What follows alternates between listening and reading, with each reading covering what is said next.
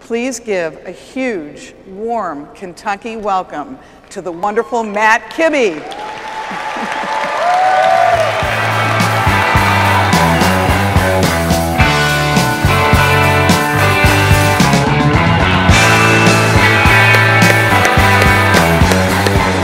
How you guys doing? Give it up for Kathy.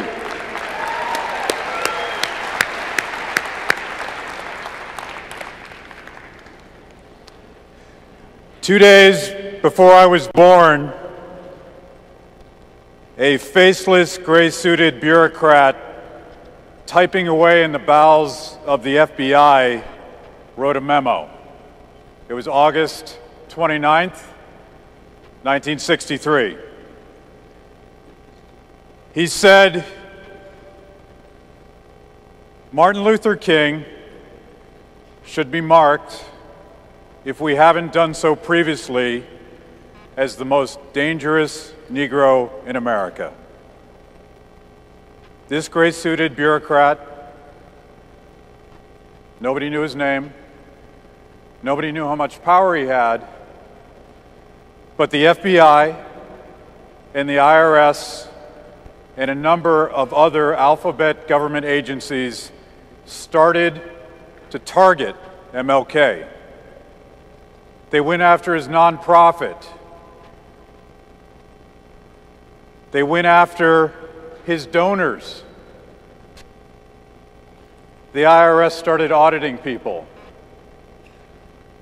All because he had the audacity to organize a march on Washington and talk about equal treatment under the law. Does this sound even slightly familiar?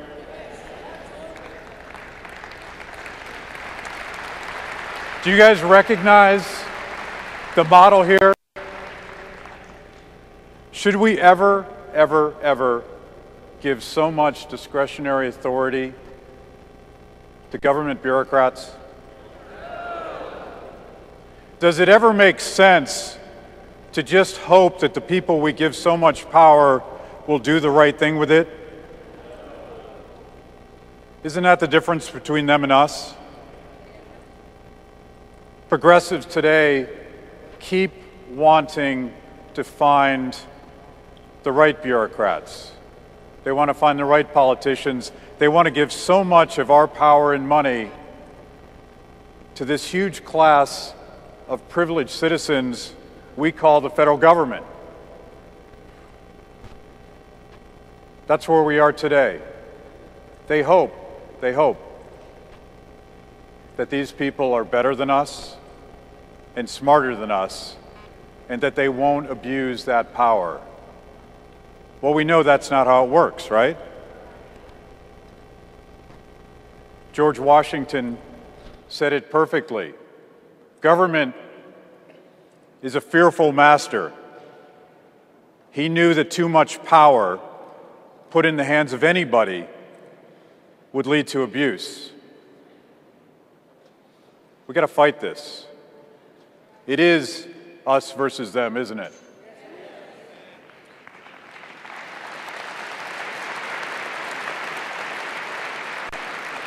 If you think about it today, we're at this tipping point. All of these alphabet agencies, the NSA, the IRS, HHS, is being built and grown, and all of these gray-suited bureaucrats, people you'll never get to meet, you'll never know their names. When you need health care, you won't know who to call. If they're collecting your phone data, you won't know who that is. You won't know what their agenda is, but it might just be Lois Lerner, right? It might just be somebody with an agenda other than yours. This is why the founders believed in the rule of law, not the rule of man. The simple basis of freedom is that we treat everybody just like everybody else. There's no favorites. We're not going to subsidize you. We're not going to persecute you. We're not going to tax you too much. We're not going to regulate you too much. We're not going to tell you how to live your lives. Is that radical? The left is so afraid of that. If we actually gave people freedom, they might actually take care of themselves. They might actually solve problems from the bottom up. The alternative to that, we know that. Big government is scary. Think about all the isms: communism, fascism, the Nazis, the radical Islamists.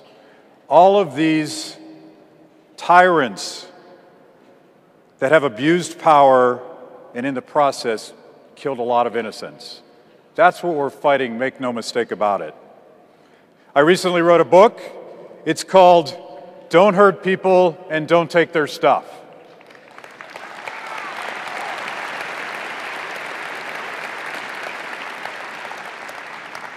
And I specifically wanted to explain who we are, what the rules for liberty are, and why it is that what we believe in, when we talk about the rule of law, we talk about the Constitution, we talk about the opportunity that freedom provides for people, why is it different from them?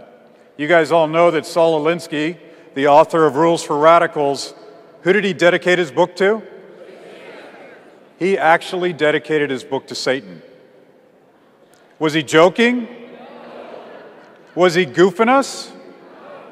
Or was he demonstrating the very nature of the progressive rules? Manipulative, trying to get people to do something they don't want to do, arbitrary, ends justify the means, right? The principles get dropped in later, and the whole point of the exercise is to find the right person to tell us what to do. Give them a lot of power, give them a lot of money, and everything's going to turn out awesome, right? How's that working out? The rules for liberty, on the other hand, are fundamentally different. We believe in treating everybody just like everybody else. We believe in freedom. We believe in opportunity that starts at the bottom rung of the economic ladder. We don't punish success, but we believe that everybody should get a chance to do something for themselves and their families and communities. Is that crazy talk? Are you guys with me on that one?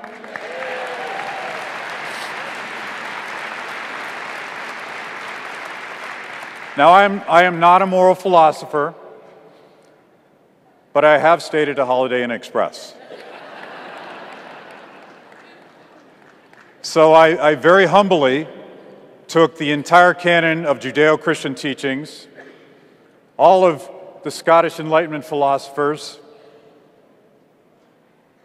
a lot of Friedrich Hayek and the Austrian economists, a little bit of Ayn Rand, a little bit of karma, and even a hat tip to the Big Lebowski, and I took all of that and I mashed it into 6 simple rules for liberty. Rule number 1, don't hurt people. Are you guys with me on this one?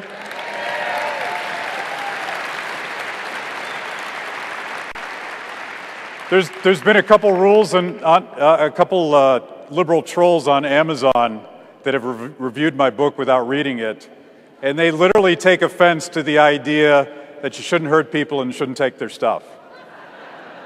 How is that possible? On what planet? By the way, I didn't make this one up. You may recognize this as the basic of a civil society. We all agree, you know, libertarians love to use these fancy words. They talk about the non-aggression principle. It's a fancy way of saying don't hurt people, respect other people's lives, and if someone aggresses on you, you have a right to defend yourself. You have a right to defend your family.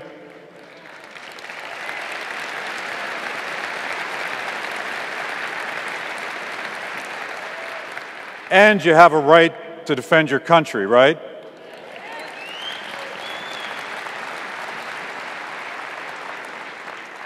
Rule number 2, and I'm going to push the limits of where I can get you guys to go on this, don't take people's stuff.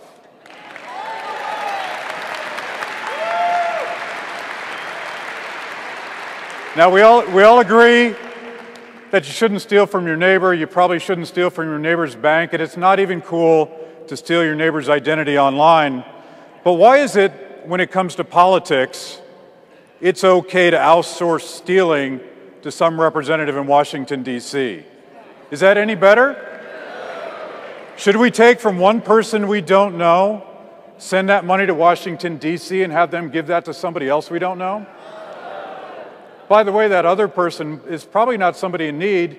It might be the CEO of General Electric. That's not cool, right? But somehow, our progressive friends just don't get this. They think that somehow if you give all your money and all your power and everybody else's stuff to Washington, things are going to turn out better. That's just wrong, isn't it?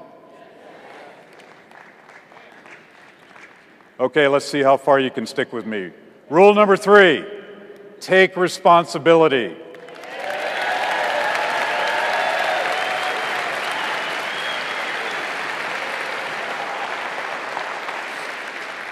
When I was a kid, I discovered the ideas of liberty reading an old copy of Ayn Rand's novelette called Anthem. And today, when I debate my good friends like Chris Matthews, he loves to say, yeah, I read Ayn Rand when I was a kid and then I grew up. And even the president makes a straw man out of individualism, out of the idea that you should be responsible for what you do and how you treat others, arguing that you can either have freedom, you can either have respect for an individual, or you can have community. Well, I've done careful empirical analysis, and it turns out that communities are actually made up of individuals. Have you guys noticed this?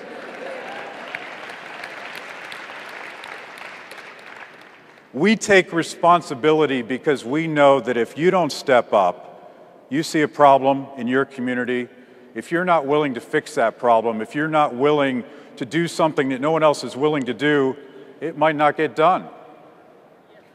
Communities are based on people coming together in voluntary association to solve problems. I think it's utterly arrogant to think that somebody in D.C. thinks that they can do that better than we can. They're just wrong.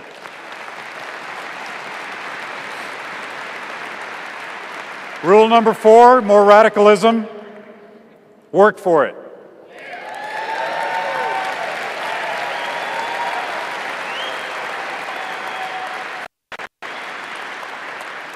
By the way, there's a couple liberal bloggers in the audience recording all this. They're freaking out at this point.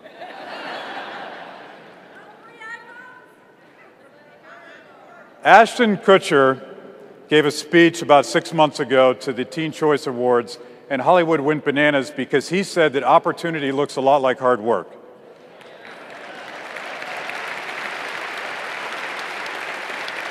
Can you imagine a world where that's controversial? And we all know the burden of hard work. We all know what it's like to worry about whether or not you're going to meet your payroll, whether or not you're going to get something done. Maybe everybody else is making fun of you because you have come up with an idea that nobody else came up with. They think you're going to fail, and you're lying awake at night wondering if you're going to get it done. That's the burden of work. That's the burden of liberty, but the upside is so awesome because you get to define for yourselves who you are, what you're going to be, whether or not you can provide for your families, whether or not you get to do something that no one else has ever done before. Work is awesome. We should celebrate work.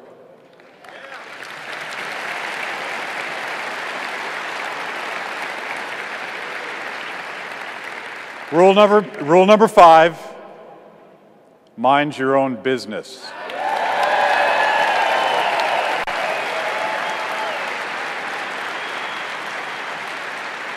And I'm talking to you guys up there. The NSA is monitoring this conversation. They know who you guys are. Whatever happened to innocent until proven guilty? But today we collect all of our phone data, those faceless bureaucrats at the NSA, and we're told by guys like Lindsey Graham, if you've done nothing wrong, you have nothing to worry about. Really? Nothing at all. They would never, ever, ever abuse power. Have you guys noticed that sometimes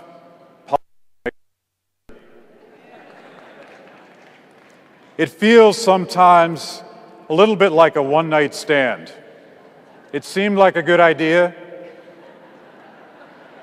And you know, they write you, they send you letters in the mail, they send you emails.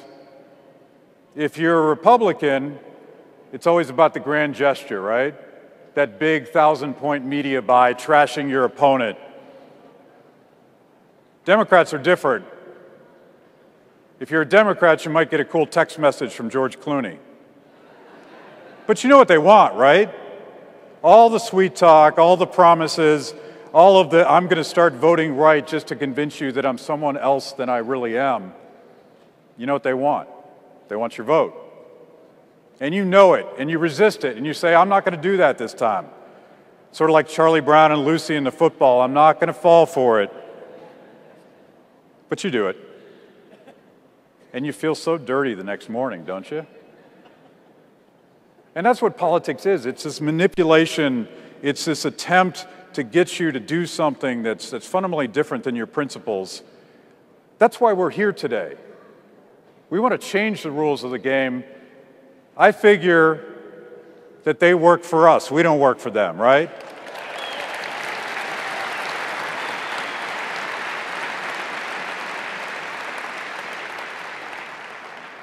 I first discovered the Republican Party in 1986. I was already an intern at what is now FreedomWorks, and I got a chance to go hear Ronald Reagan give a speech at the White House.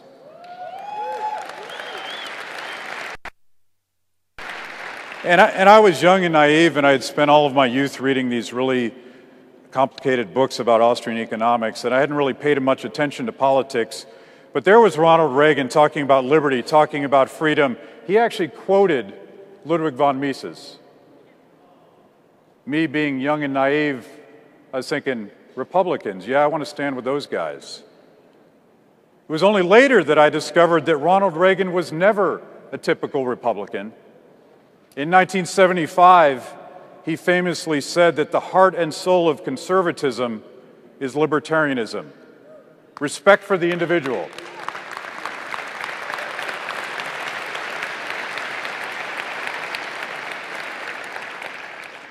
The next year, 1976, do you remember what Ronald Reagan did? He primaried a sitting Republican. Can you imagine the audacity of doing that? What would John McCain have said if he had been a senior Republican senator? Who's that wacko bird? So Ronald Reagan did that. He challenged the GOP establishment. He reasserted the idea that a party should be about ideas and recreated the GOP from the bottom up. All of the experts said that he was destroying the party. All of the really smart people in Washington were leaking to the New York Times about how dangerous it was what he was doing. I argue today we have to beat the Republicans before we can beat the Democrats.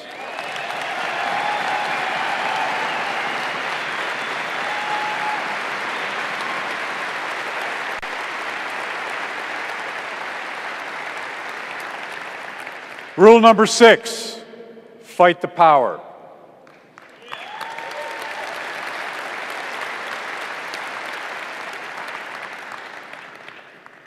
Who's going to do this if we don't do it? Who's going to step up? Who's going to take responsibility? Who's going to do the hard work of saving our country if we don't step up and do it ourselves? This is the basis of the American model. It's not about finding another Ronald Reagan. It's about the shareholders, every person sitting here today, taking responsibility and firing our failed management in Washington, D.C.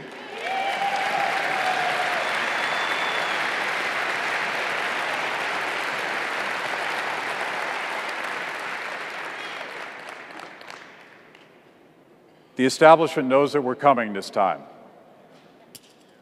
I feel like we're knocking on the front door, and it feels like they're pouring hot oil down on us from the walls of their cloistered castle. They don't want our participation. They don't want to hear your voice. They don't think that this country belongs to you. They think it belongs to them. Are we going to take it back?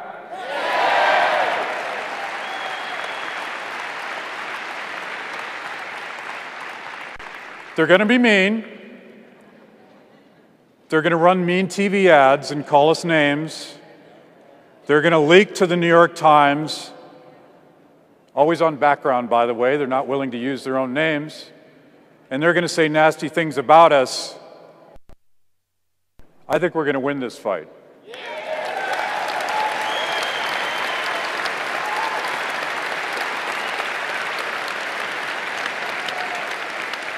I am more optimistic today than I've ever been in my lifetime, because when I was a kid, I got the ideas of freedom from the liner notes on a rock album. And then I stumbled across a book, and then I searched for another book, and then I stumbled across a professor at my college, and then I stumbled across FreedomWorks. It was a series of accidents. I didn't know what I was doing. I was searching for something. It was hard to find people just like us. Today, we can Google it. The reason that liberty is trending in this country is because we have the ability to connect with each other.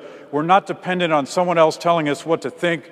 We're self-educating. We all have a stack of books on the side of our bed. We're organizing on Facebook. Becky Garrettson has a bigger Facebook page than the state GOP in her state.